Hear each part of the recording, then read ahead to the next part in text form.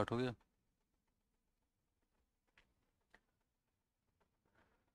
Okay, welcome back, friends. So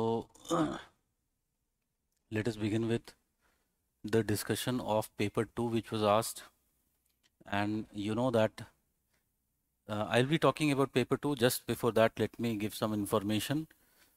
You know the next 500 plus program, it is going to start from 10th of October, and 9th of October is actually it is going to start from 9th of October, because orientation lecture I treat it as very important part of the program.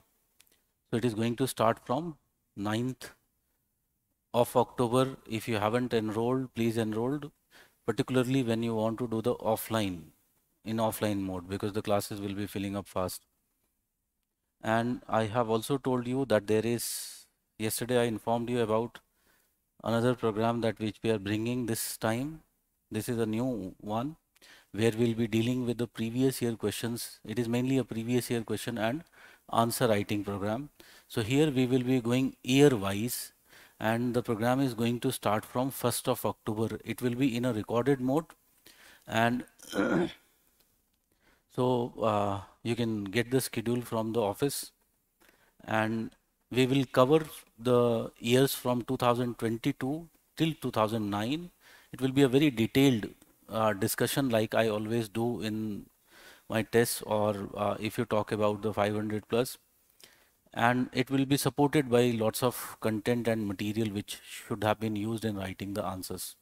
Okay, so that is the two programs which are the upcoming programs for those people who have completed their foundation batches. And as you know, today was the first class of the new foundation batch, and it was also on YouTube. So if you want to join the foundation classes, please do so soon, because the class has already started from today. Okay, so now coming back to the discussion, and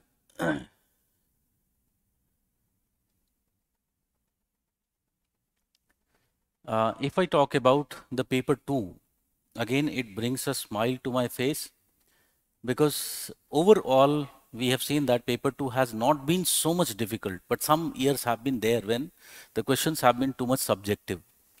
This year I would say that questions were like every year, general questions were there, and most of the questions which were asked, these questions, if you talk about, were the ones which you would have known something or the other thing about them.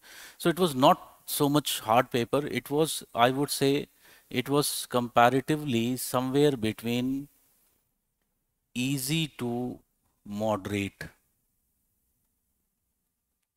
It was somewhere between easy to moderate. We already saw yesterday that paper 1 was in of the moderate category, but this one I would put it as somewhere between easy to moderate category. More again, I will be inclined to say towards moderate, because what makes the paper little bit increases the difficulty level of the paper is essentially the uh, generality of the questions which are being asked. So how to make them specifically more geographical, that is something which is a very daunting task. Now, if I look into how the paper should have been attempted, you know that question number 1 was compulsory, so there was obviously there was no choice which was there to us. But as I told you, almost all the questions here, they were of quite general nature. And since they were of quite general nature, it depends upon which of these you were very comfortable. Okay. So for example, if I see what we had done in the classes and a general thing which you also study in the GS, for example, probably I would have chosen here question number 2 was one which I could have essentially chosen. This was one of the questions of my choice, because here it was unpredictability of southwest monsoon system. In class in detail we have done that. Similarly, groundwater contamination. Again, I had given you lots of maps about various types of contaminations which are found in the groundwater. So again, this was something which we had directly done in the class. Question number 2B, I did do in the class, but again, it was a general question. You study so much about that in GS. So it was more related with the physical geographical conditions which promote or which provide potential for developing the non-conventional energy resources. Important thing is this question was highly information based. So if you had that information, question number 2 was one of the questions which could have given you very, very good result. Then there was question number 3, discuss the recent changes brought about in institutional framework of agriculture in India, evaluates its impact on agrarian economy of the country. So again, this was something in news. Farm laws were formulated, they were essentially repealed. So I had a bit of idea, probably this was one thing which we could have attempted. Then discuss the continuing dispute on water sharing between riparian states of the northwest India, Satluj Yamuna canal link. The question was again something which you could have done. Soils of India are clear reflection of structure and process. Comment. So question number 3 could have also been attempted. I would say that unfortunately we didn't do these questions in the classes. So suppose if you were just relying on the 500 plus, question number 3 was not a cup of tea for you. Okay. But when it comes to question number 4, we had done in the classes the mineral resources and the mineral belts of India specifically मैंने करवाया था. साथ में याद हो तो मैंने geological structure से relate करके इसको करवाया था. So it was a straightforward question from the class. Then discuss the importance of dry land farming in drought prone region. This also we had done in the classes when we talked about the characteristics of the drought prone regions or dry zones of India.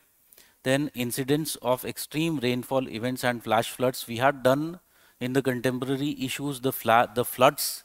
So that framework could have been used with the recent flood events which have taken place. So again, all these questions, I believe that it was very attemptable for the students of Guidance IAS. Okay, so again, question number 4 was something which, if you were student of Guidance IAS, was your cup of tea. You could have scored, if you had revised very well, you could have scored very, very high marks in these. Okay, so that was one. Question number 5, as we know, is compulsory, so it was to be attempted. Now that means either I was going to attempt question number 2 or question number 4 among the choice type. Now let us look into question number 6. Why do disparities in development and income between regions persist in large country like India? How does the recent ADP plan, aspirational district program plan, address the issue? Again, something, first part was very well done in the class, second part I didn't took up. So again, you had choice whether you want to attempt. Question number 6B was a direct question from the test which was done of this year. Then question number 6C, examine the role of high population concentration in Indian slums in making them more vulnerable during the pandemic conditions like the COVID-19. So again, this was one question where we had done about the density of population and its relationship between the COVID-19. So that same framework could have been used with some addition of hygiene and other factors. In fact, if you remember, I had given you lots of PPTs on the slums. Lots of, if you talk about slides on the slums, the characteristics of the slums in India, the same information could have been used to write this question. So question number 6, I would say that it was attemptable for my students, but let us see whether I will get more better questions. Like question number 7A, discuss the salient characteristics of industrial complexes of Western India, examine the impact of SEZ policy on the region. So again, this was something which we had discussed. SEZ policy we had discussed. We had talked very detail about the industrial complexes, their concept. So this was something which my students should have blasted. Discuss the emergence of linguistic regions and states. So again, this was something which we had done in the class. Linguistic regions, how they have emerged in India, or how the diversity of languages we had talked about in case of India. And in the political aspects, we had talked about how language was one of the bases of the states. So again, this is something which I expect my students would be in a position to ultimately do that. Then what drives the urban sprawl? This is another question which was dealt in detail in the classes. So I would say that question number 7 was probably the question I would have chosen if I was a guidance student. Then again, question number 8, how do agroclimatic and land capability indicators assist in macro agricultural regionalization of India? Illustrate with appropriate map. Again, we had done in the classes the land capability indicators. इसको हमने class में clearly किया था, the class 4 classes of land, sorry 8 classes of land, and we had talked about the agroclimatic parameters on which the agroclimatic classification is done. Although we didn't had discussed all the agroclimatic regions in the class. So again, if you don't, this question is also based on lots of memory because it is very clearly written, illustrate with appropriate map. So if you cannot recall all the 15 regions, agroclimatic regions, then I would suggest it was a very clear thing that you shouldn't have attempted them. Discuss the geopolitical significance of Quad in the Indo-Pacific realm with reference to marine trade in the region. So again, you know, growing influence of China in the Indo-Pacific realm and various countries, Quad countries coming together essentially to deal with this threat of China. So again, this was something which could have been easily answered. Evaluate the role of National Food Security Act 2013 in providing access of food of the poor in India. Again, a very generic question. So if I was a guidance student, some of these were not dealt in the classes. So probably I wouldn't have touched these questions. Question number 8, I wouldn't have touched. So my question choice, if you talk about, would essentially become the choice-based questions. It was question number 2, question number 4, and question number 7. These were the questions I would have essentially attempted in the examination. Okay, and we know that question number 1 and 5 were compulsory. Now in question number 1, if I look into the map entries, this time they were like little bit relief was there. Some of these entries were very traditional entries, like for example, some of these entries like Mahe, Bombdilla, if you talk about, this Dola Sadia bridge was actually in news, but if you look into Tal Kaveri, then Dholavira, Sonmarg, then Maliku Atoll, Ganga Sagar, it was also in news because of it was talked about by as the COVID spreader event, Ganga Sagar Mela, which is being done on the Sagar Island, as you are aware. So you can count that at least we can say that there were 7 entries which a student should have marked correctly, and those who would have prepared well, I believe that they would have done well in these. Okay, so map work compared to last year, I would say it was comparatively easier, like the rest of the paper. Then moving on to question number 1B, and why has extreme particulate pollution remained festering issue in Delhi NCR region?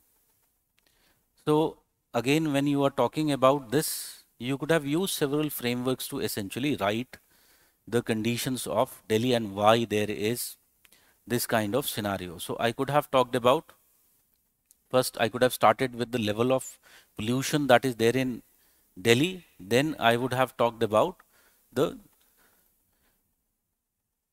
one important factor is the geographical, or I would say one factor is the climatic characteristics. So in climatic characteristics, I would have talked about how Delhi is basically subtropical location. So in winters, what essentially happens in the winters, there is the subsidence inversions which develop, and essentially as a result of which the pollution which is there in Delhi, it becomes more magnified, it becomes much more. So climate would be one of the factors which I would be essentially talking about when I'm talking with respect to Delhi. Then other factors I will be essentially talking about very clearly if you talk about Delhi, the geographical location. And when you are talking about the geographical location, it should be supported by map, and along in this map you'll talk about Delhi and how there is the green revolution zones of the northwest India nearby, and how the stubble burning from these areas ultimately becomes a problem, and particularly in the winter season this becomes a very huge issue. You can show the इस map में wind directions को show करो, what are the wind directions which are present during this period. So all those you basically show and try to show that how ultimately it creates a big problem in case of Delhi. Then you talk about other factors which are there in Delhi. So you talk about Delhi being the major growth pole. So because of it being a growth pole, or you could have used the primate city of the north zone concept, and you could have talked about how essentially in Delhi there is the population. ये हमने population increase का जो factor है, ये हमने class में इसका data किया था. You could have used that, and you should have talked about how with this increasing population there is the culture of the growing or use of private automobiles, which are one of the very important or the primary sources of the particulate matter pollution which is there in case of Delhi. So that is one of the factors. Then you can talk about the other factors, because it is a primate city growth pole center. So industrial growth which has taken place. When you are talking about the industrial growth, you talk about the industries which are present in Delhi, also on the outskirts of Delhi. For example, on the outskirts of Delhi, you will be finding that the lots of brick kilns are located, and these also are very important factor which contributes to the pollution in Delhi. So again, you could have written about the case of Delhi NCR region, how very clearly the problem of pollution has still persisted. Okay, so this is again you'll talk about, and if you want little bit comparison कर सकते हैं, like unlike other metropolitan cities of India like Chennai, Mumbai, Kolkata, in these areas there is more marine type of climate is present. So land breezes, sea breezes, they are circulating the air, and here if you talk about it is not so much. In fact और भी चीजें लिख सकते थे जब climate में लिख रहे थे, तो you could have talked about the precipitation. For example, the Delhi's precipitation is less than 60 centimeter, the annual precipitation. So overall precipitation in Delhi is also lower. So all these factors, what they do, they contribute to the pollution of Delhi. Then again question number 1C, how do physiography and climate of India explain the biological diversity of the country? So there is the factor of physiography and climate of India explain the biological diversity of the country. So if you remember, मैंने इस question को दो जगह पर करवाया है, जहाँ से you could have taken the raw material for these questions, for this question to write. One in paper 1 when I was dealing with the biogeographical regions. ठीक है, so that is one you could have taken up. Then so concept of that biogeographical regions, and remember how we have seen that India was basically, it was part of the oriental region when it came to the zoogeographical region, and it was part of the paleotropical floristic region. Okay, so the concepts that we had learned here, that you could have utilized, that how as India was shifting, the climates were changing, and how it has helped India to have a certain type of biodiversity. Similarly, framework हमें क्या लेना था? We had to take the framework of, if you remember class में हमने एक resource topic में किया था, floristic regions. So you could have taken the same framework of floristic regions, and in each of the regions particularly, या फिर is floristic regions maybe what we could have done. For example, if you remember, we had seen the case of Western Himalayas, the Eastern Himalayas.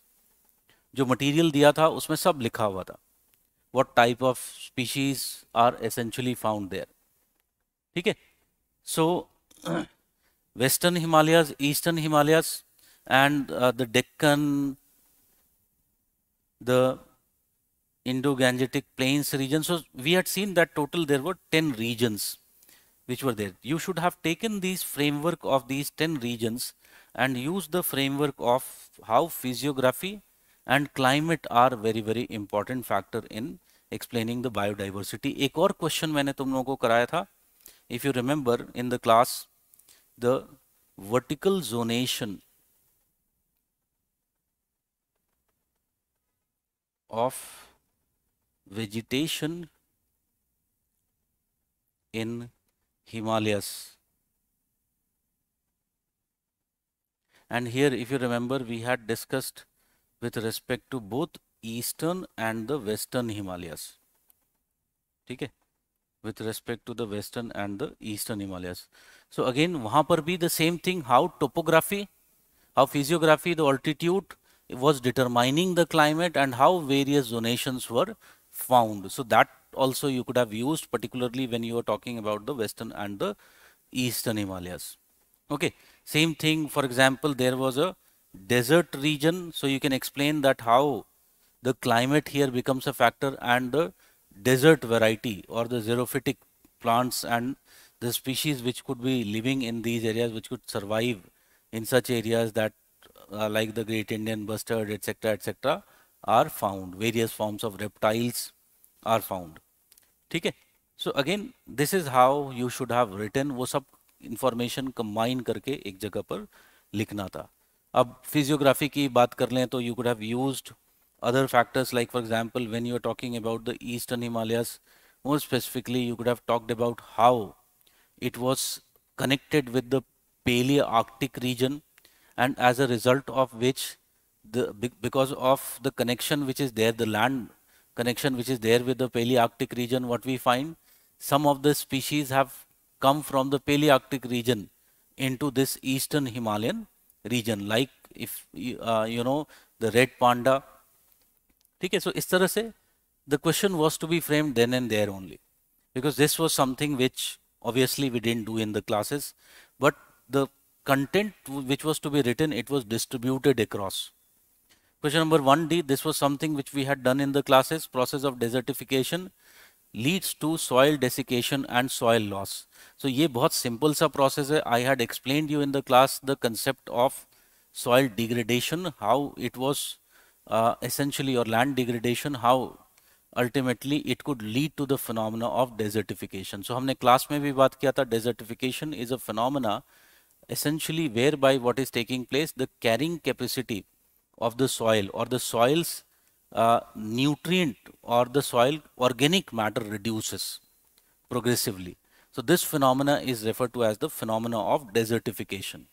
So now you will explain that how ultimately when desertification is taking place, how it would lead to soil desiccation and soil loss.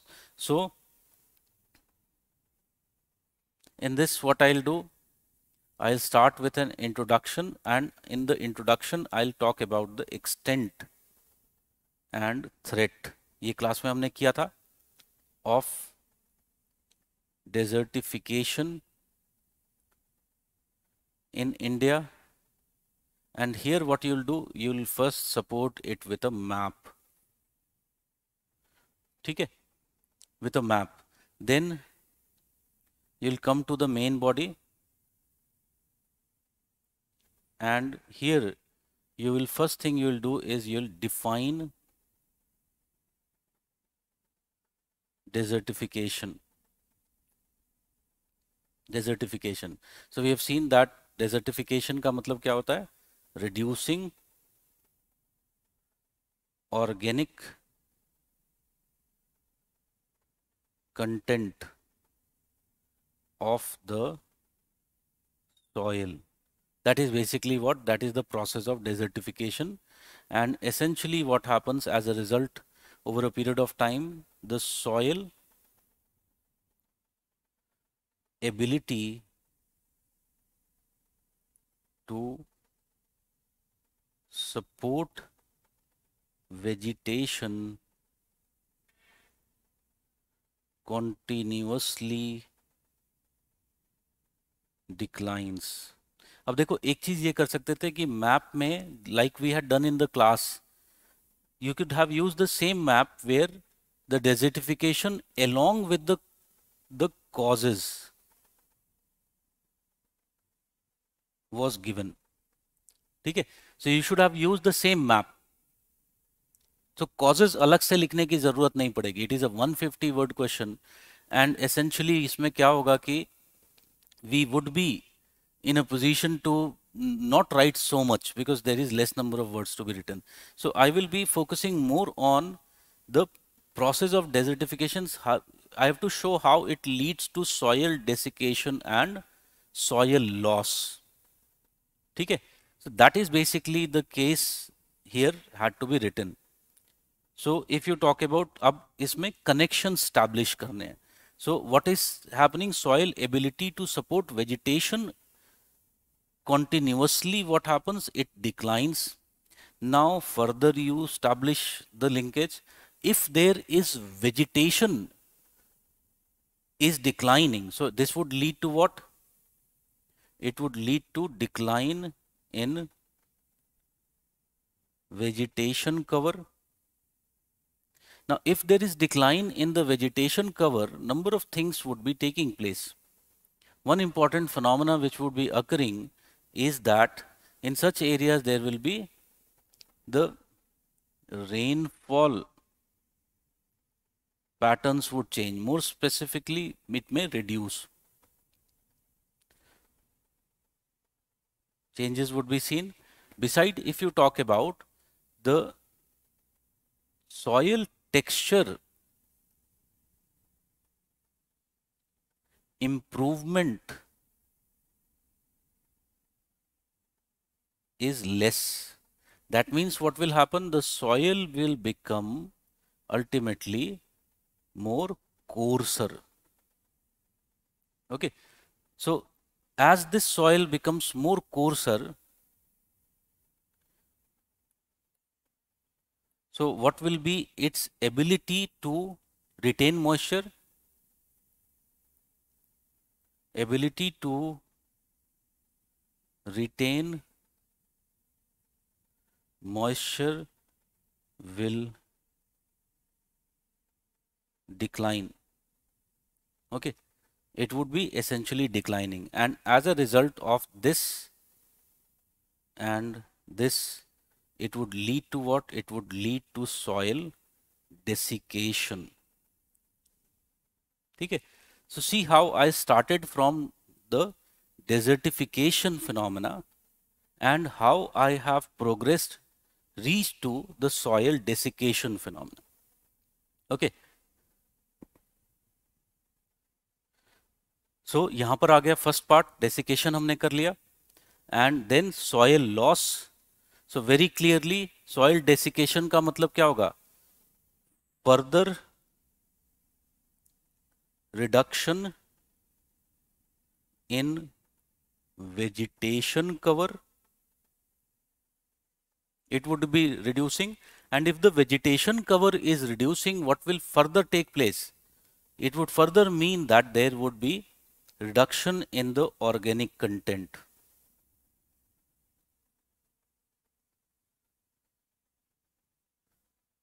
Content of the soil. We know very well that the organic content of the soil behaves as a binding agent. Okay, so if it is reduced, what will happen? The soil becomes, there is greater proneness to soil erosion. Greater proneness to soil erosion would be increasing, and that would essentially mean that there would also be soil loss. Loss of soils essentially will be taking place. And very clearly, if you have to give an example of this, हमने class में एक question किया था which is related with if you talk about contemporary issues में ravines and gullies. So you could have taken a case study if you talk about of the Malwa.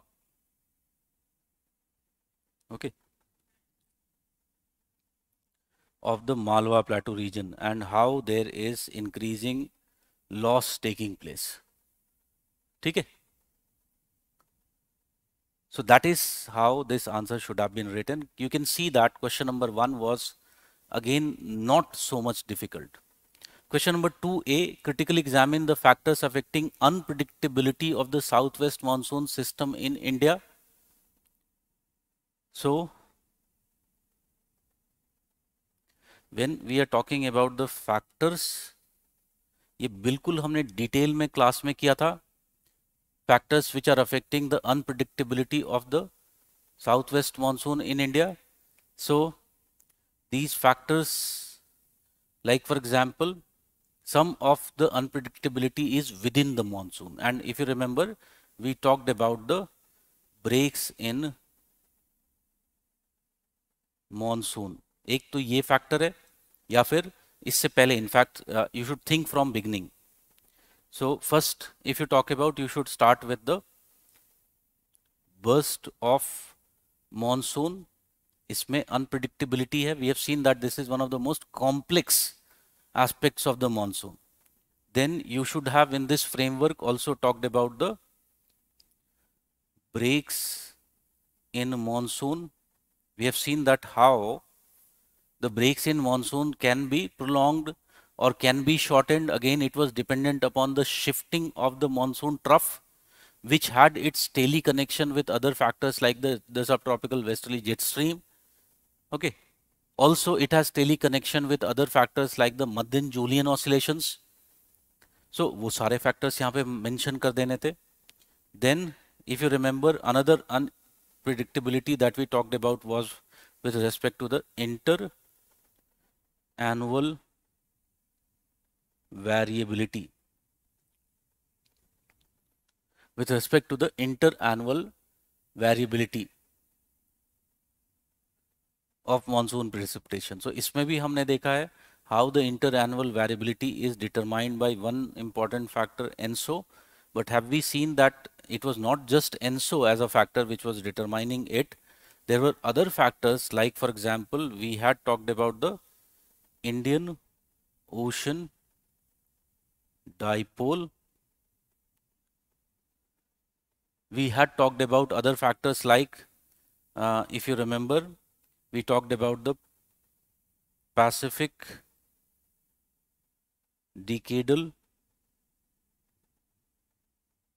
oscillations. उससे पहले, if you want, you could have also mentioned the Madden Julian oscillations here. Then other factors which are again playing important role is similar to Pacific, the Atlantic decadal oscillations, others like the Arctic temperatures. ये सब हमने class में बात किया है. Okay. So again, all these points should have been written in this answer, and if you have written, you will be getting good marks. The peninsular location, question number 2B, I am now coming to.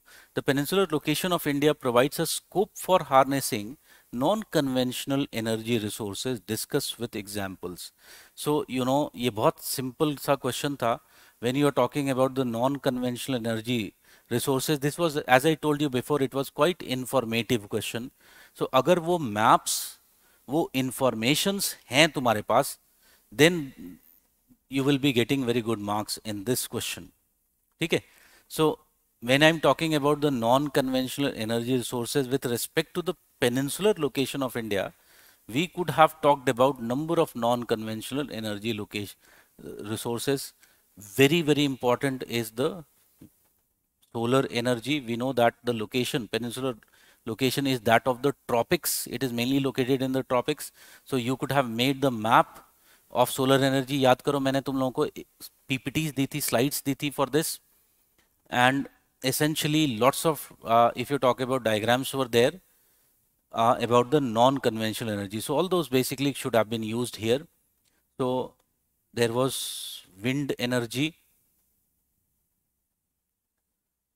So one very important. Then you should talk about the others which can be there. Like for example, tidal energy. तीन main areas के बारे में हम जानते हैं कि there the tidal energy can be there. Like for example, one of the very important is the Gulf of Kambad, particularly related with the peninsular India, or the Gulf of Kutch. So at least these two should have been shown in the map. Then you could have talked about the others, like you could have talked about the peninsular India's location is such that it is surrounded by the oceans. It is surrounded by the Bay of Bengal and Arabian Sea. And you could have talked about the potential that is there, that is of the otic energy. So when you are talking about all these, also if you talk about, there is lots of the forest areas, so the bioenergy. So ये सब बात करना था, and with maps, if you would have done that, you'll be getting good marks in this question. Question number 2C, again it was a very informative question. मैंने जैसा बताया कि we had done in this in the classes. Ground water contamination मैं class में दिखाऊंगा जब when we'll talk about that detailed discussion of the previous year questions starting from 1st of October. So there I'll show everything. So groundwater contamination in the fast expanding urban landscape of India appears to have become major public health issue. Discuss. So groundwater contamination is fast expanding in the fast expanding urban landscape. So various forms of, इसमें तीन patterns थे जो तुम्हें connect करने थे. One is the types of groundwater contamination. So we had in the class seen maps related with like nitrates, fluorides, okay, iron, others like sulfide. So various such type of contaminations which are there. So that is one thing. Then second, if you look into this question, it is the fast expanding urban landscape of India. In the fast expanding urban landscape of India. So if you talk about the urban landscape of India. So again, I will be talking about basically what? The urbanization map. ये भी class में हमने किया था, urbanisation map, और इन दोनों map को correlate करना था. Where there is greater urbanization, various types of contaminations would be increasing. And once you had correlated it with this, then you will talk about the various type of health hazards, various cancers, skin diseases, or renal diseases and failures which are taking place. Some studies have suggested diabetes, etc., etc. So health, all those should have been finally in the third phase you should have talked about. Okay. So that is question number 2C. As I told you, this year the paper was quite simple. It was not so much difficult. ठीक है, अब इसमें थोड़ा सा अपना geography घुसा सकते थे. ऑलरेडी हमने ज्योग्राफी मैप्स के थ्रू देखो यहाँ पे डाल दिया. Lots of geography it is already. But if still you wanted to ultimately put more of geography, you could have talked about that how in the urbanization, particularly if you remember हमने class में कितनी बार बात किया है, the effluence levels are high, as a result of which what happens? As the effluence levels are high, there is greater per capita consumption. Capita consumption of water taking place. And with this increasing per capita consumption of water, much of this water was coming in the urban areas from the groundwater table lowering was taking place. And as this was occurring, this was further increasing the density of these contamination and thus making it more contaminated. Okay. So again, you could have correlated both these and wrote the answer. So in this manner, the answer should have been written. Question number 3A, and 3A was discuss the recent changes brought about in the institutional frameworks of agriculture in India. Evaluate its impact on the agrarian economy of the country. अब देखो ये question थोड़ा सा tricky था because how it was tricky, because the question was asking about the recent changes brought about in the institutional frameworks of agriculture in India. So what we mean by this term recent? ठीक है, the very recent, the three farm laws which we had seen, those three farm laws, we know that under the pressure of the farmers, these three farm laws were repealed. Okay, so that is a kind of, gives me a kind of dilemma. What exactly this question is talking about with respect to the recent changes, and more specifically in the institutional framework, because those, as you know, those farm laws were specifically related with the institutional framework of India. The second part of the question, in fact, makes me even wonder more, because it is saying that evaluate its impact on the agrarian economy of the country. So अभी तो वो implement भी नहीं हो पाए थे, तो उसका impact भी हमें evaluate करना था. This makes me question even more what here the question means by recent. So मैं क्या करूँगा, एक safe approach लूँगा. In this safe approach, I would take the recent as post independence. ठीक है? So how I will be writing? I will write about the institutional frameworks which have changed in case of India. One very important is, तीन parts में लिखूंगा. One which was before 1991, post 1991, and अलग से I will talk about the, mention about the three farm laws, the three farm laws of India. So in तीनों को I will be talking. Here I will, the main body, it will be just 20%. Here the main body will be just 20%. And here if you talk about, it would be clearly 60%. ठीक है? So ये तीनों को basically हमें ये framework के साथ इस आंसर को लिखना था. Before 1991 में, because the word number of word limit is quite low, so इसमें मुझे keywords के थ्रू ही mention कर पाऊंगा. I will talk about, for example, I'll say that there was land reforms were undertaken, other like schemes were started, MSP and price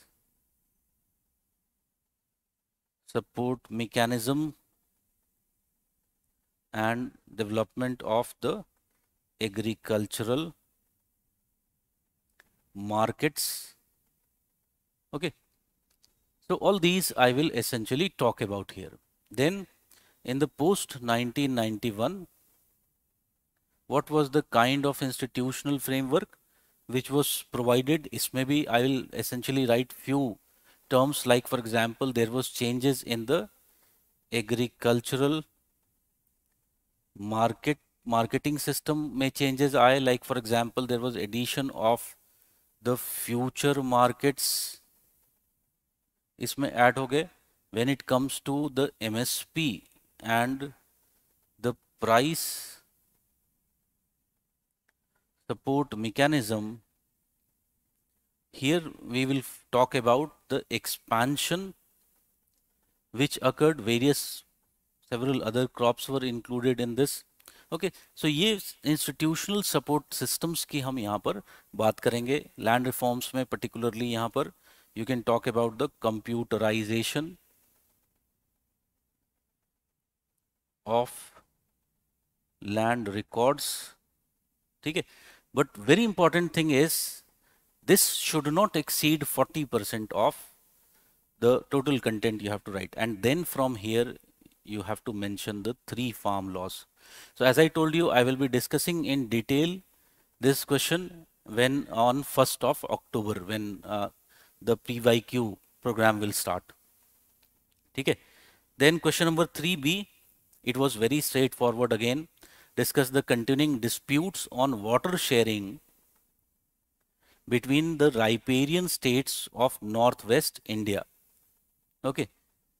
Between the riparian states of Northwest India. एक चीज मैं भूल गया because the question was also about the evaluation of impact.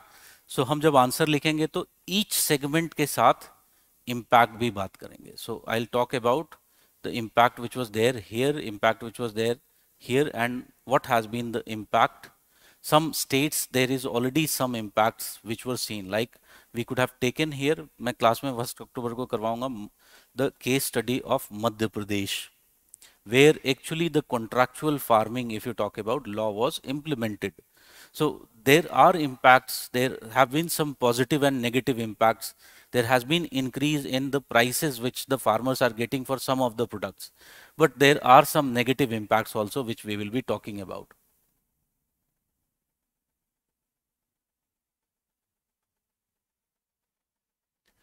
Here Manish is asking that what we have to indicate in institutional changes. Include in बताया तो मैंने यार, ये सब institutional changes ही तो हैं. Okay. Discuss the continuing dispute, तो ये बिल्कुल straight था, Sutlej Yamuna link and the dispute that is there between Punjab and Haryana. So discuss, the question is asking, discuss the continuing disputes on water sharing between the riparian states of the Northwest and Northwest India. So remember हमने river water dispute के लिए अपना frameworks बनाए थे, and we had seen that when we are talking about river water dispute, हम दो frameworks से साथ में चलेंगे. And what is first part, we will talk about the case of water scarcity. Once we have established the water scarcity, then what we will do is we will talk about the political dispute. If you just write the political dispute, what will happen? हमने देखा था कि class में हमारे answer जो होंगे, they will appear more GS like. Okay. So political dispute तो definitely लिखना है, all the things, but water scarcity also has to be mentioned. So here, for example, what I will do, I will be writing about the water scarcity में, I'll talk about the availability of water resource of this area.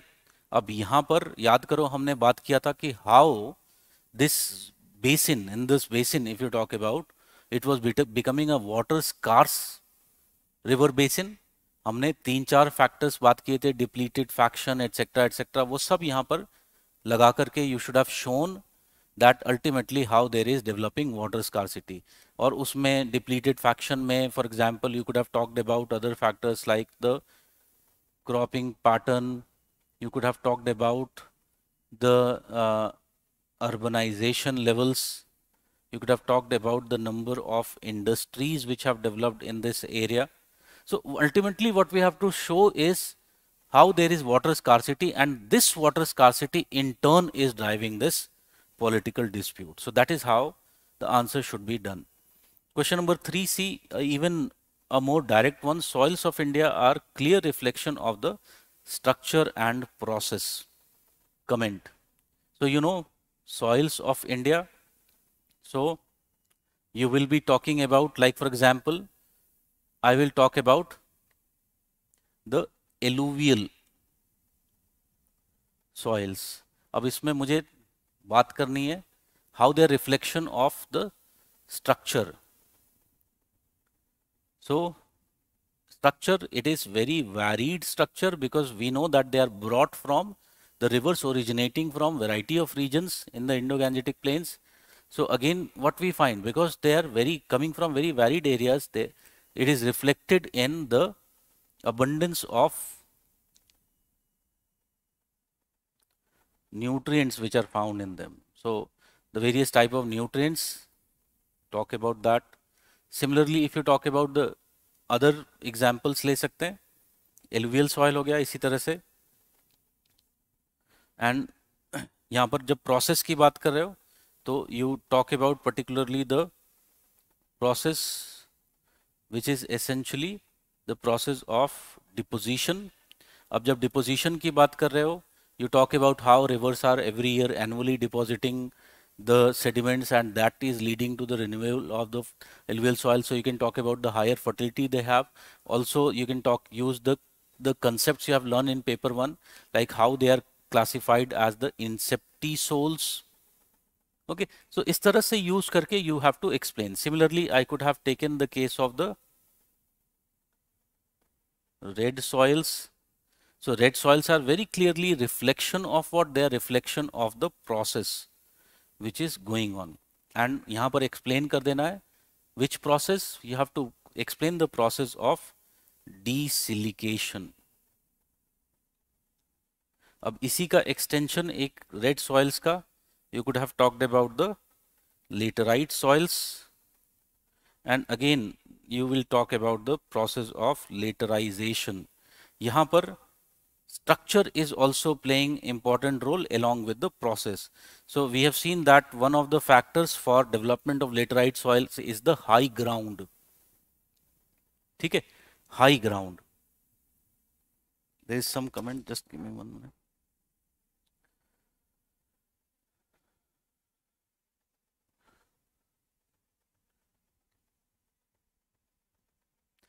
Here Vikram is asking that can we insert in the introduction the concept of Davis as landforms being part of structure process a bit only in introduction. I would disagree with this, Vikram.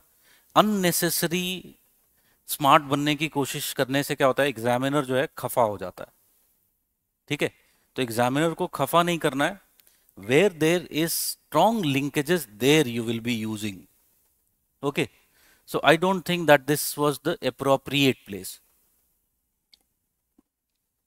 If you wanted to use some name for this, tell me, could we have used the name of Marbut? अगर मुझे इस तरह का कुछ introduction लिखना था तो इन paper 1 we study about the मार्बट्स classification. तो अगर मुझे कुछ ऐसा नाम यूज करना था तो मार्बट was a better name, a more related name. ठीक है, okay. So can you understand? So likewise we will talk about similarly. अगर मैं ब्लैक सॉइल की बात कर रहा हूं तो I will talk about how black soils are essentially the intrazonal soils, and in this intrazonal soil the factor of which factor is very dominant factor?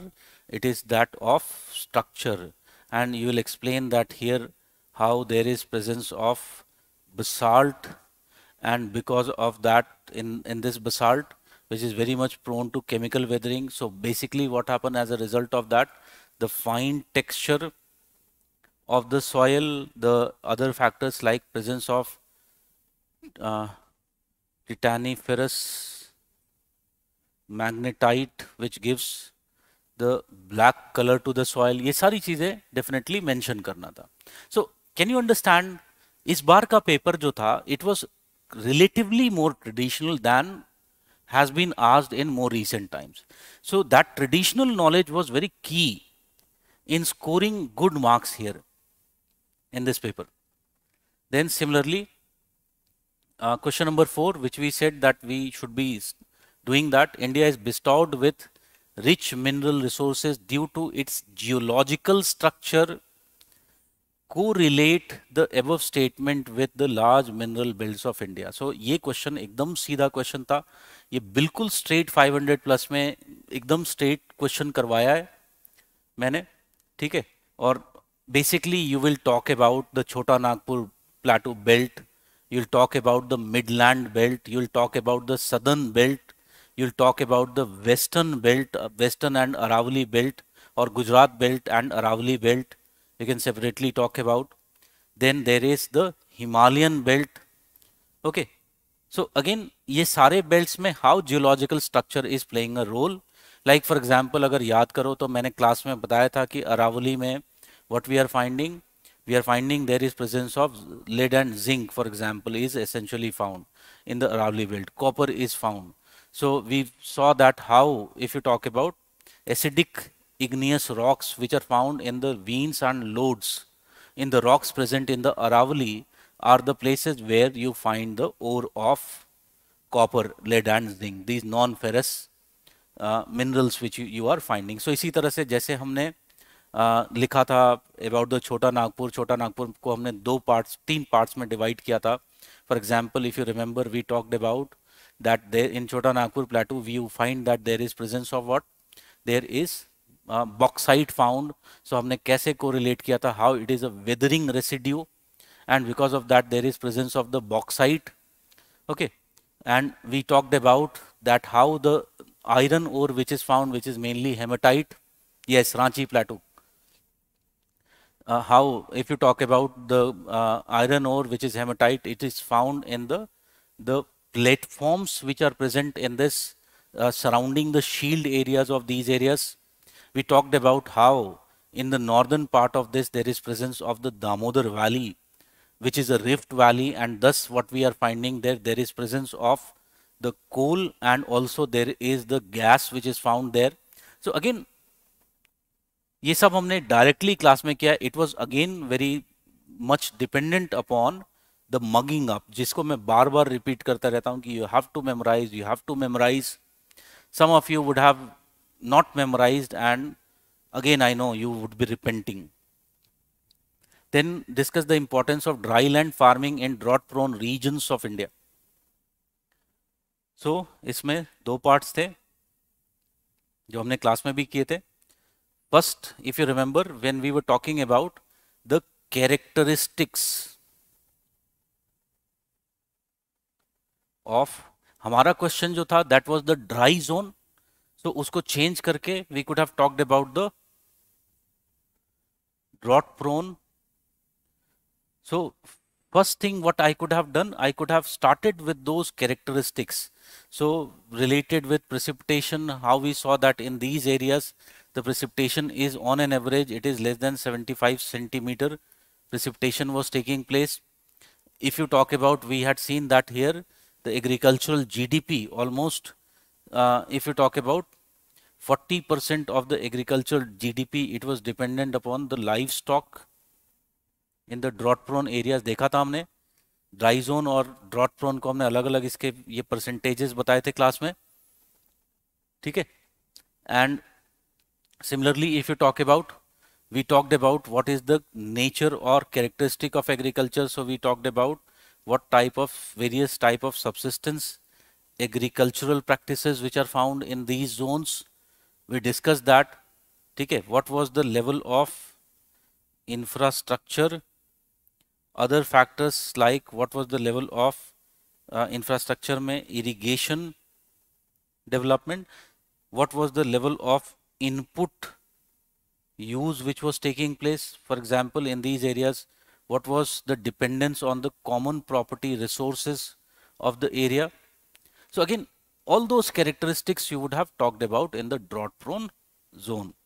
And then ये जो हमने आंसर क्लास में किया था बिल्कुल सेम आंसर है, just you have to twist the content, and then you will now essentially start talking about how then dry land farming would be very useful.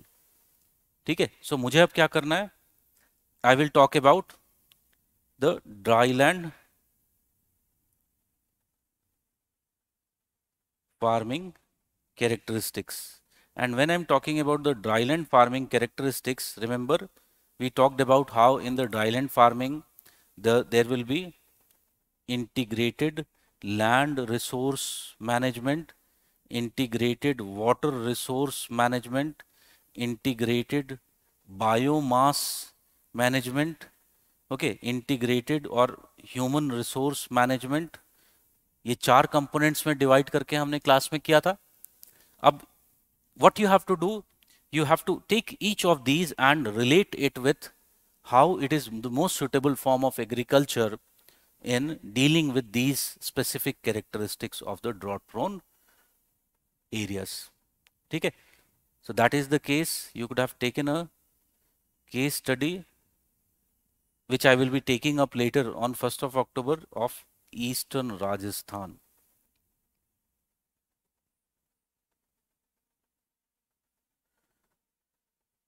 ठीक है. Then incidents of extreme rainfall events and flash floods in recent times have led to devastating consequences for people living in low-lying areas and floodplain of the country. ठीक है. So यहाँ पर basically क्या करना था? This answer was more related with two things you have to write. Mainly मैं होता तो I would have written this answer from more regional point of view. ठीक है. So for example अगर हम देखें तो in recent times there were several areas where the if you talk about such incidences have increased. So I'll just 1 minute, I'll tell you those areas.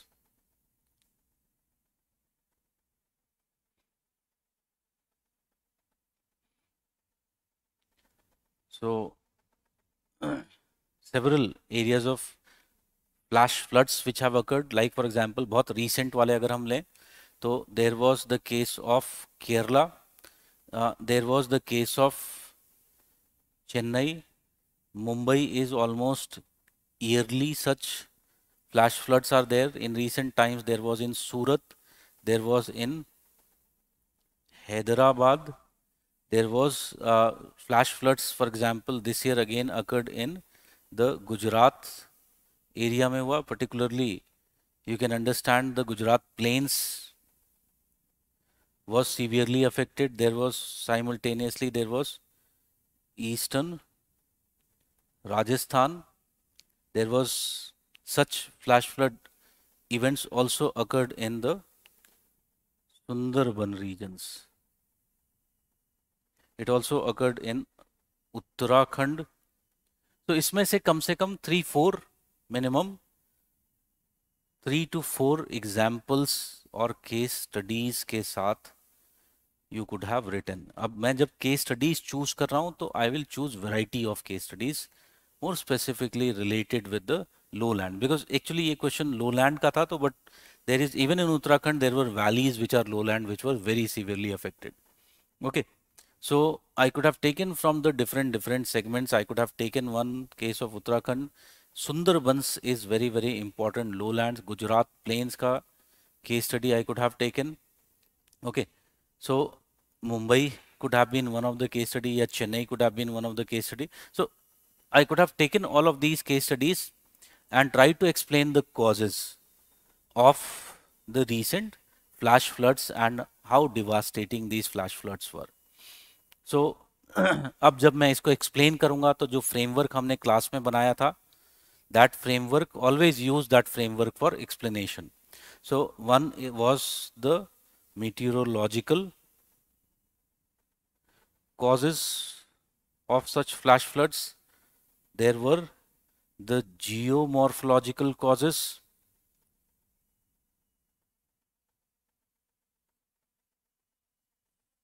and the anthropogenic causes of these flash floods. Okay, so ये तीन frameworks में 3 से 4 case study के साथ you talk about. Finally, in the last part, you conclude that what has happened, human interference has done what? It has created, it has led to direct and indirect increase in the floods and flash flooding in case of India. So directly through the land use changes, indirectly through the global warming and the changing rainfall pattern. Okay, so that is how it should have been written. Question number 5. So question number 5 is discuss the impact of Forest Rights Act 2006 on the local forest communities in India. So again, Forest Rights Act, अब यहाँ पर अगर मैं लिख रहा होता exam में तो I would have taken the provisions of the Forest Rights Act and Watts वाला जो हमने एक if you remember we had studied that the case of the zone of vulnerability. So it was the politico economic structure, one was the empowerment, and other was the entitlement. इसको लेकर के what I'll do, I'll talk about how Forest Rights Act has led to changes in these three segments. Okay, and essentially I'll talk about how it has had a positive impact. Okay, then I will talk about the lacunas in implementations which have been there, how it has not been implemented everywhere, or सारी चीजें you will be writing about. So I'm not actually, see, I'm not going into the details because otherwise each question would take at least 30 to 35 minutes or at least 20 minutes to lega her question.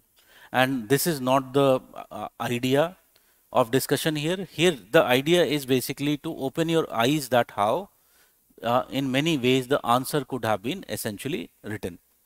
ठीक है?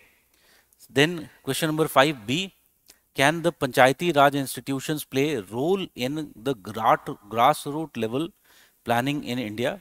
If yes, discuss how. ठीक है? So you will first talk about the Panchayati Raj institutions and you will talk about the three levels of the Panchayati Raj institutions and how they will be playing a role in the planning. यहाँ पर अगर मैं होता तो I would have correlated it with the RP Misra growth foci model. So if you remember, हमने देखा था कि RP Misra growth foci model में there is the central villages, there is the service centers, and then there would be the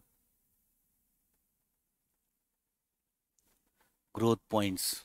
Okay, we know that above that there is growth center and then there is growth pole. So these central villages are the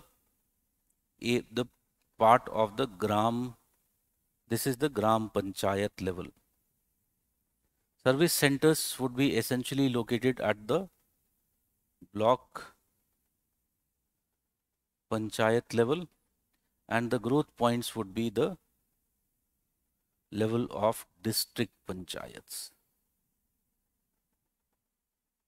Okay, so ये तीन को इस तरह से correlate करके मुझे क्या करना था, I had to write an answer on how they would help in the planning. So planning में हमें क्या करना था, each of these का जो प्लानिंग फंक्शंस हैं, जो उनका शेड्यूल में जो उनका मेनली एरियाज दिए हुए हैं, वर्क असाइंड है.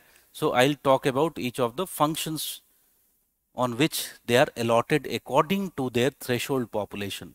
Okay, and thus they are very much useful basically with respect to this kind of planning. So ये एक part हो गया. Then I will also talk about how they are very important with respect to the decentralized planning structure. अब मुझे उसमें use करना है तो I could have used concepts, keywords like अगर कुछ लिखना था तो introduction में start कर सकते थे. Anne Buttimer,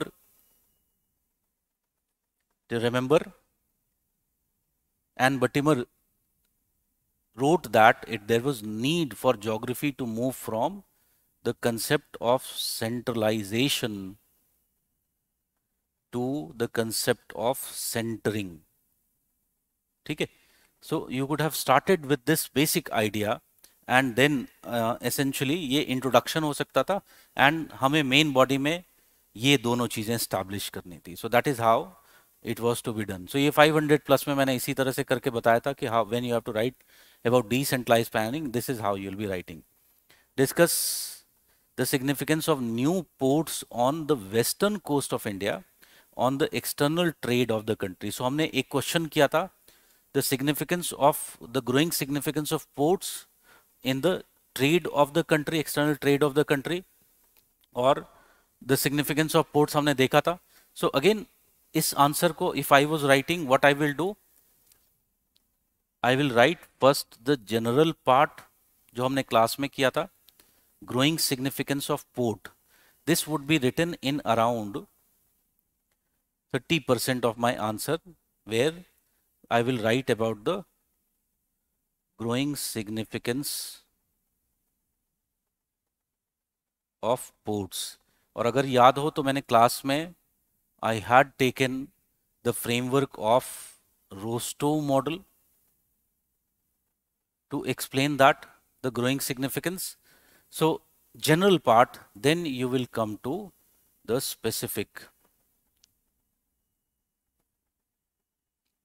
And several, if you talk about like the Jawaharlal Nehru port, you'll talk about the case of like for example the Mundra port. So new ports की बात करनी थी, so जो नए मेजर पोर्ट्स बन रहे हैं. अब इसमें भी दो ये एग्जांपल ले लो और यहाँ पर स्पेसिफिक में वेस्टर्न इंडिया के हिसाब से एग्जांपल बताओ और एक्सप्लेन करो.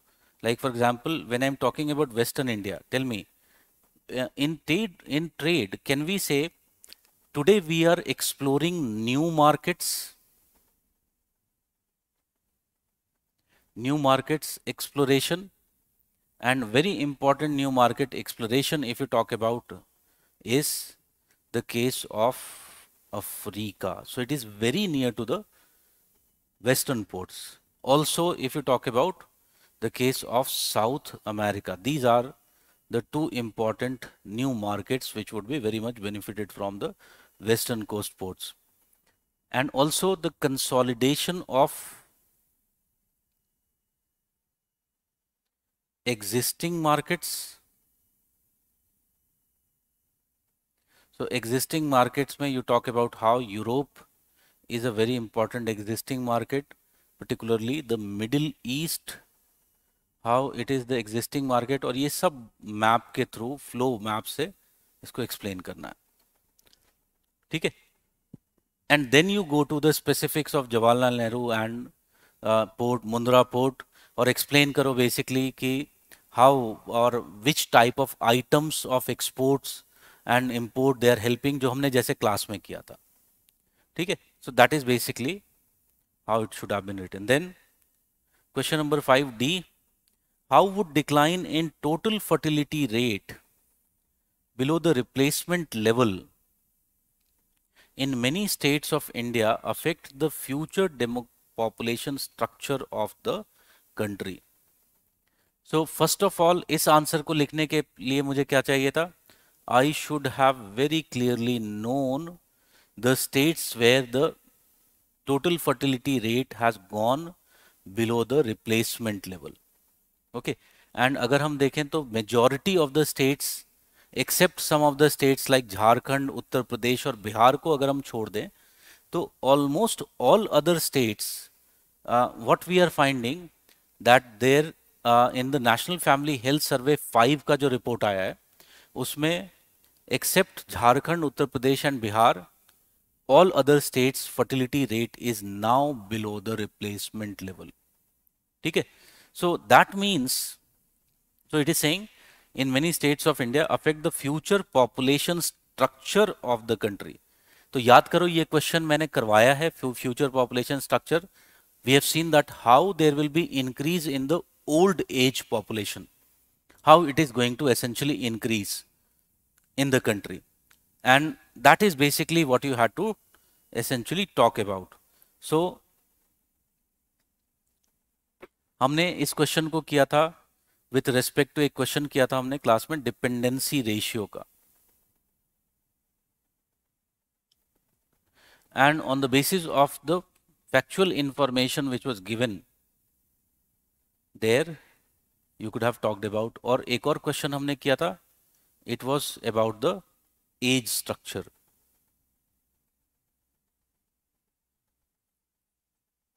Age structure, remember we talked about the age structure of Kerala. This could have been used, मैंने तुम लोगों को बोला भी था कि इसकी केस स्टडी बना लेना. This could have been used as essentially the case study of the changing population structure. Basically हमको ये explain करना था with this in declining the fertility rate, now India is fast progressing in where?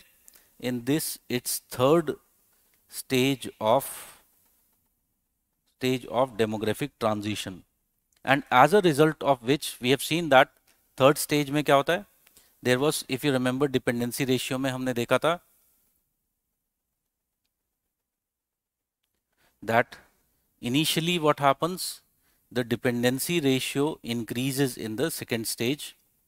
Then as you go towards the third stage, the dependency ratio was declining, but towards the late third stage, it again begins to increase the dependency ratio. So it was something like this, if you remember, we had talked about. So using this, you could have talked about what will be the future challenges that would be coming. Mainly, if you talk about these future challenges, and specifically with respect to the declining fertility. ठीक है? So future challenges जो होंगे, one demographic challenges होंगे,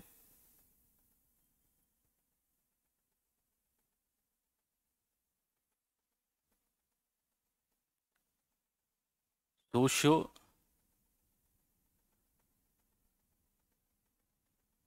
economic challenges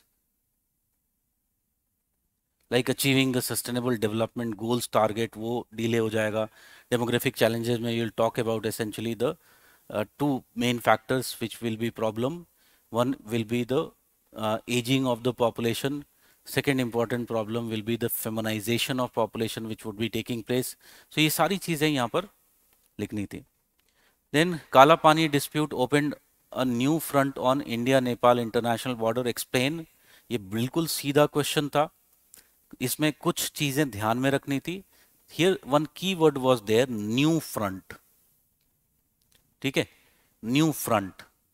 that means मुझे introduction में other fronts also we could have talked about. Like for example, if you are new front on the India Nepal international border, सो एक और front है which is along Bihar, Susta reason of Nepal, वो भी वहां पर mention करना था. ठीक है, सो ये दोनों चीजें अगर मेंशन नहीं किए तो नंबर कम मिलेंगे. That is what I am trying to से. No doubt Susta reason should be just mentioned as if you talk about in the beginning, and hardly it should not be. You can even use the map to talk about, and your majority of the answer should be on the Kala Pani dispute, okay, about the Kali river, about its origin, how it is creating the king who ultimately gave the territory to India to gain favors, and all those basically यहाँ पर सारी चीजें लिखनी थी. ठीक है, so उसमें again you can use the maps to make it geographical. You can essentially talk about the historical factors like the British ad hoc policies which were there. All those you can essentially talk about. Then question number 6A. Why do disparities in development and income between regions persist in large countries like India? And how does the recent aspirational district plan address the issue? So ये question मैंने बहुत straight forward class में करवाया है. Regional जब हम बात करेंगे कि रीजनल डिस्पैरिटीज क्यों हैं, you will start from the framework of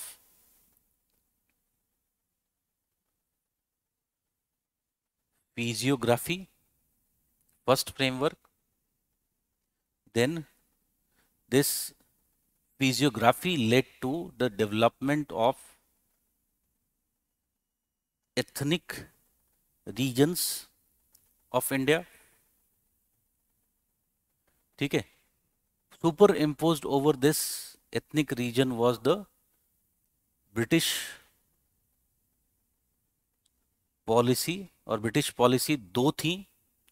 One was the core periphery policy, and second, if you talk about, was the policy of exclusion.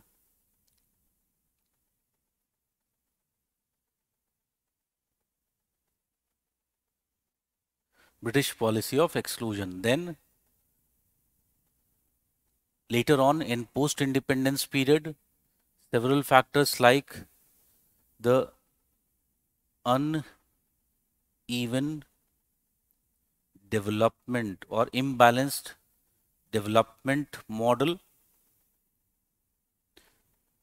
which was used in India. इसके examples, the Nehru Mahalanobis model. The second, if you talk about, was the Green Revolution, how it was implemented in the stages. ठीक है. So again, जैसा कि हमने class में किया है, what you will be doing, you will follow the same methodology and explain why there is this regional disparities and aspirational district programs where the funds are being given and the particular districts based on, if you talk about the cluster approach of the villages, वो सब explain करके यहाँ पर बताना है.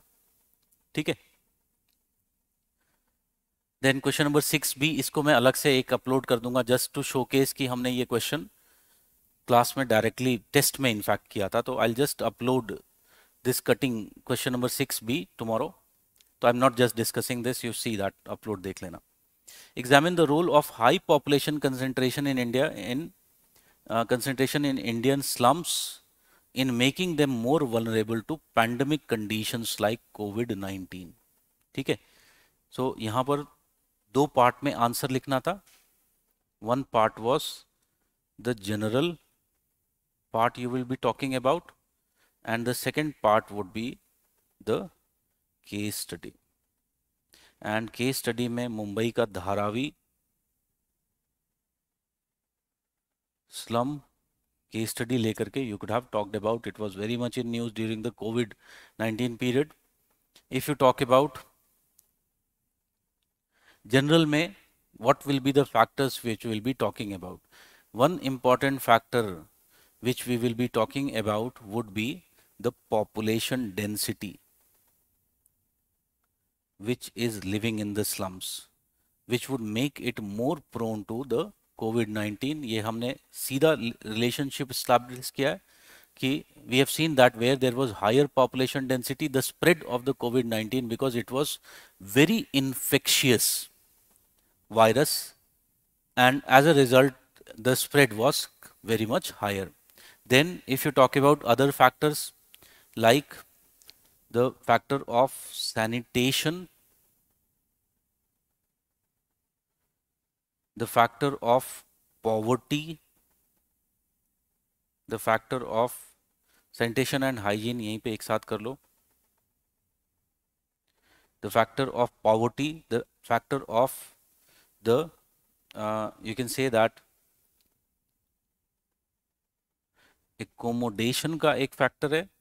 In general here not only population density but room density was also high. So as a result it was very difficult for people to ultimately become isolated. Okay, so that was another very, very important factor. So you'll take some general factors and you'll correlate why there was so much spread of COVID-19 in the threat of spread in the slum areas. Then discuss the salient characteristics of the industrial complexes of Western India. So कम से कम 3 industrial complexes हमने class में बात किया है. And if you talk about one important industrial complex was the Ahmedabad. Another, if you talk about, was the Mumbai, and another was the Pune. So at least ये 3 industrial complexes you should have taken. Other small industrial complexes could have been taken like Nagpur, but again these three would have essentially done. So salient characteristics of the industrial complexes of the Western India. So you'll talk about the salient characteristics of these industrial of these industrial complexes. So हमने class में बात किया है, ये industrial complexes जो है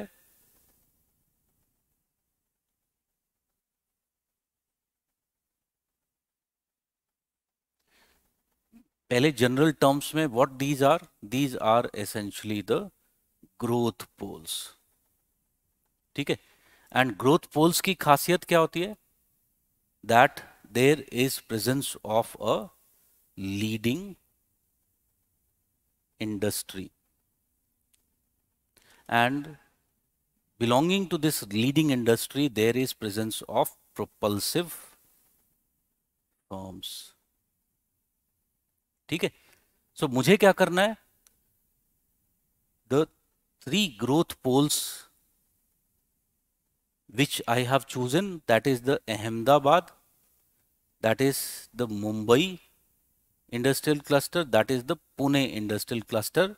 What I will be doing, I will talk about what is the leading industry in each of them, what have been the major propulsive firm which have led to such growth. Okay, and essentially these lead to, finally what they lead to, they lead to the phenomena of polarization and agglomeration. ठीक है, सो polarisation agglomeration से कौन कौन सी industries का clustering वहां पर है. ठीक है, so this is basically what I will be talking about. Then the question is talking about how have new investment in, sorry, examine the impact of the SEZ policy on the region. याद करो हमने बोला था SEZ policy का target क्या था. SEZ policy wanted to create new growth poles and strengthen the existing ones. But what happened, because in the liberalization era, the government now couldn't determine which would be the growth poles. And thus in the process, government started the SEZ policy to create such growth poles. But what has happened, most of the SEZs, हमने एक question किया था, why most of the SEZs are concentrated in certain parts of the already established industrial regions of the country. So वहाँ पर I will talk about that ultimately what has happened. Because of the SEZ policy, there has been establishment of SEZs. जो एक map दिया था, उसमें बहुत सारे SEZs थे. You show those SEZs of the Western India. Like for example, in Pune, there is the SEZ of automobile. In Mumbai, there is SEZ of pharmaceutical. Same is the case if you talk about in Ahmedabad, there is SEZ of pharmaceutical. Okay. So again, you talk about what has happened with the SEZ policy. SEZ policy has further led to creation of several incentives as well as the infrastructure in these regions. And as a result of which, what has happened, most of the investment has now getting or is now getting concentrated in these areas. For example, Gujarat is one of the highest FDI bringing state of India. Same is the case of Maharashtra. ठीक है. So again you talk about how, जो हमने class में exactly discussion किया उसी तरह से उसी फ्रेमवर्क को लेकर के you just talk about that. Discuss the emergence of linguistic regions and the states in India. अब देखो यहाँ पर फर्स्ट इंपॉर्टेंट दोनों चीजें पूछिए, लिंग्विस्टिक रीजन्स और फिर उसके ऊपर कैसे फ्रेमवर्क ऑफ स्टेट्स बना है. सो in the class we have discussed about the variety of languages और diversity of languages which are present in India, कैसे कैसे आई.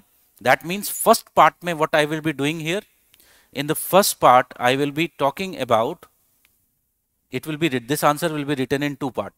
First I will focus on explaining the how there was development of linguistic regions.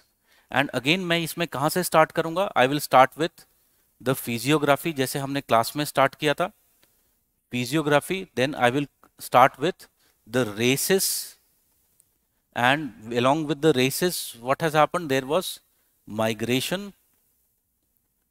diffusion, which occurred, and this migration diffusion led to development of, याद करो हमने class में किया था, ethnic regions. So ये जो ethnic regions हैं, इसको मैं ethnic को काट करके what I'll do, I'll make it them as the language or the linguistic regions. ठीक है. So that is how first what I'll do, I will talk about, and then I will look into the political aspect of development of the linguistic states.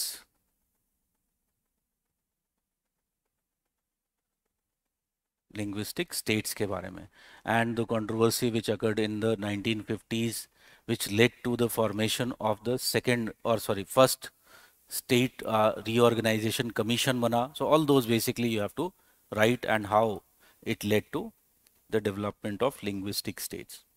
But दोनों लिखना था. Some of you would have just written the linguistic regions, some of you would have just written the linguistic states. तो जिसने भी एक लिखा है उसको आधे ही नंबर मिलेंगे. Then what are the drives of urban sprawl around the major cities of India, of the country? How have new investment in transport projects supported sprawl development? So this was a very straightforward question जो हमारे class में हमने किया था.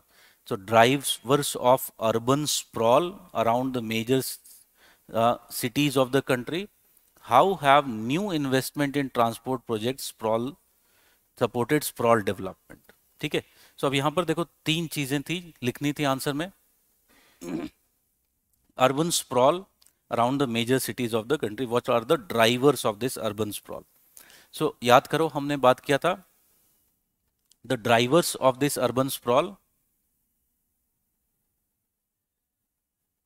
One was the phenomena of metropolization,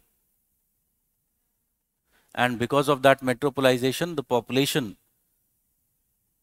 growth which was occurring in some of the major cities. अब इसमें मैंने class में तुम लोगों को मुंबई,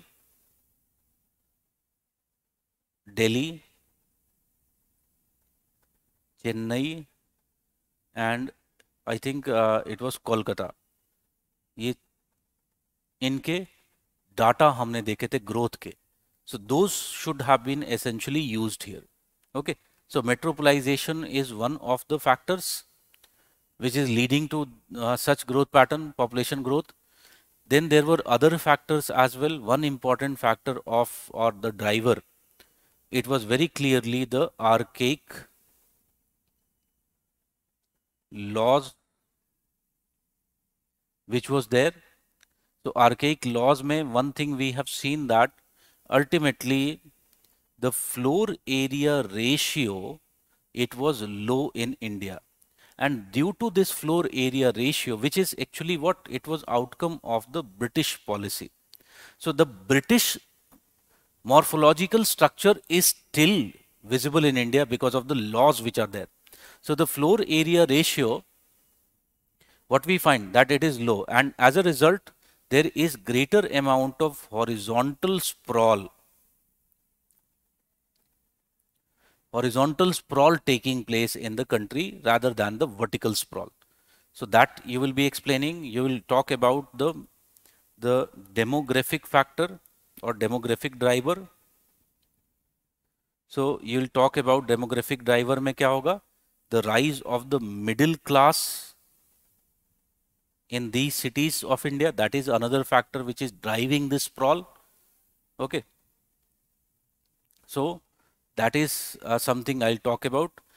क्लास में हमने बात किया था real estate, how this real estate is driving the growth. So ये सब points drivers में लिखेंगे. Then the question is asking, how have new investment in transport projects supported sprawl development? So if you remember, हमने class में किया था, when we are talking about new transport project,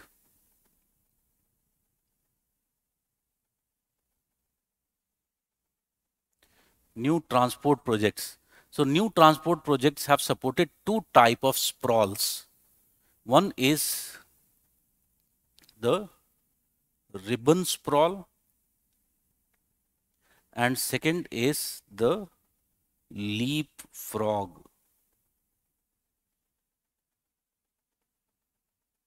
Leapfrog sprawl. ठीक है. So ये दोनों के बारे में लिखना था जैसे हमने क्लास में डिस्कशन किया था. So that is question number 7C. Then coming to the last question, how do agroclimate and land capability indicators assist in the macro agricultural regionalization of India?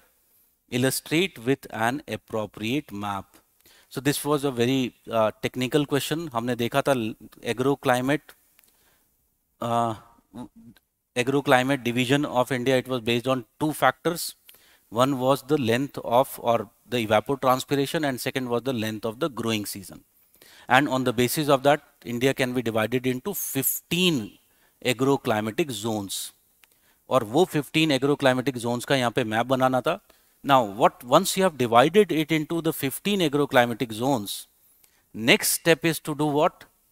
Further at a micro level, when we have to do the land use planning, we will use the land use capability classification. ठीक है? And हमने देखा था land use capability classification में there were two type of factors we had seen.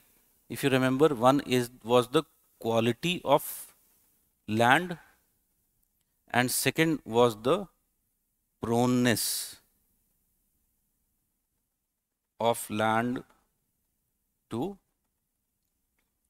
degradation. Proneness of land to degradation. Or we had seen that ultimately there will be agricultural and non-agricultural land. And we had seen that there was class 1, class 2, class 3 and class 4. Then there was class 5, 6, 7 and class 8. Okay. So again, what you will be doing the land capability classification. So इसको superimpose कर देंगे उसके ऊपर, and then we can talk about further how it would be helpful in the macro agricultural regionalization. So इसको कैसे करेंगे? दोनों के एक एक एग्जाम्पल उठा लो, agricultural and if you talk about non agricultural. Like for example non agricultural का मैंने उठा लिया western Himalayan zone, and I explain what are the factors. Agriculture ka will take the Indo-Gangetic Plain region, and you explain that how ultimately thus it would help in the macro agricultural regionalization. So land capability classification, जब हम land capability को add कर देते हैं, तो what it becomes when you add both of them, finally you will conclude that with this what will happen, there will be development of ecological zones. So we have seen agroecological zone में वो दो factor तो थे ही. There is a factor of soil and there is the factor of slope or terrain. So again यहाँ पर the same thing, quality of land का मतलब क्या है? This is soil, and proneness of land degradation का मतलब क्या है? This is slope. ठीक है? That means the question was essentially asking that how you can divide the 15 regions which are agroclimatic, उस पे सुपर इम्पोज कर देंगे लैंड कैपेबिलिटी, तो अल्टीमेटली ये क्या बन जाएगा? 20 regions of the agro ecological zone. यही वहां पर प्रूव करना था.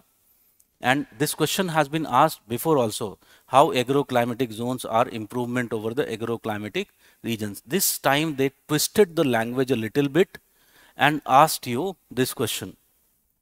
ठीक है? Discuss the geopolitical significance of Quad in the Indo-Pacific realm with reference to marine trade in the region. So again, you know, Quad, basically यहाँ पर focus you had to do on the Indo-Pacific region. You will talk about how the Indo-Pacific region is the extension. It is extension of, or it is, we can say, the geographical extension of the pivot concept. And thus what is happening today, it is basically what? It is part and parcel of the rimland. And essentially what is happening in this rimland region, there is a land-based force which is China, whose significance is essentially increasing. So to counter this influence, what has been done? The Quad has been created by countries like India, US, Japan. So they have created essentially this framework of Quad.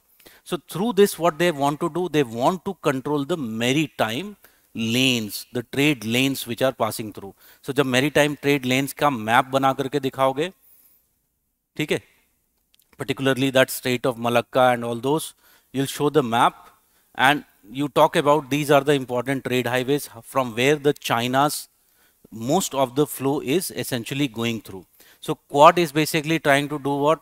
It is trying to maintain stability in the region, to maintain security of the trade flows which are there, to ultimately control illegal fisheries. वो सब बहुत सारी चीजें उसमें होती है, but जो main हमें फोकस करना है वो चाइना पे करना है. ठीक है. अब क्वेश्चन में लिखा हुआ है डिस्कस. ठीक है, discuss.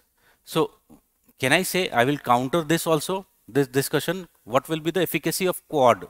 Can we say because of one of the efficacies, because the influence of these quad countries is increasing in the maritime lanes, now China is doing what? One Belt Road initiative. So it has started to counter this quad initiative through the development of one Belt Road initiative. Okay, so वो दोनों को combine करके यहाँ पर what you have to write? You have to write your answer. And evaluate the role of National Food Security Act in 2013 in providing access to the food of the poor in India. So again, it was a very straightforward question. Man, 1st October को जो discussion होगा, it will be there in the framework which it has to be written. ठीक है? So as I told you, this discussion was just a preliminary discussion of the way you needed to write the answers. And on 1st October, the video which will be uploaded as a part of this initiative of the previous year questions, what we will be doing, we'll upload both the papers. Particularly for the people who are going to write for next year, can you understand that this can be a kind of test series for you, where you write the previous year question and evaluate yourself. I can assure you that this program is going to be very qualitative, and the problem that you have been facing with respect to how to, when you are writing the previous year question, how to evaluate your answers, this discussions and the material which will be given, it would be enough for you to self-evaluate those answers. Okay. So goodbye, friends. We'll be again meeting on 1st of October. Those of you who are there, we'll talk about further in detail the questions. Goodbye, take care.